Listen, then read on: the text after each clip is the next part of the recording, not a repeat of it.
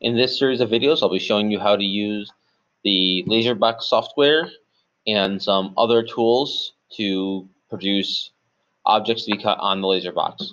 I'm going to start off with a quick tour of the Laserbox software and making something with just the built-in tools. So in here, we have a bunch of built-in projects. You can select any of these projects. I'm going to pick this 3D lamp to show you a sample.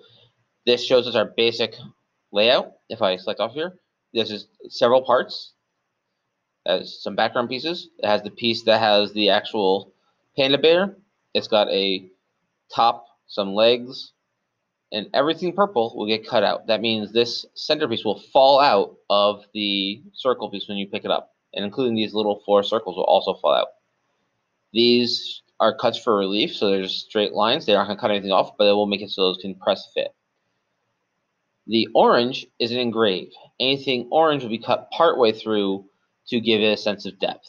You can engrave on a gradient, or you get a different quality of different depth based on how orange it is, but typically most things work best on a on or off basis. So orange for engrave, purple for cut, white for leave alone.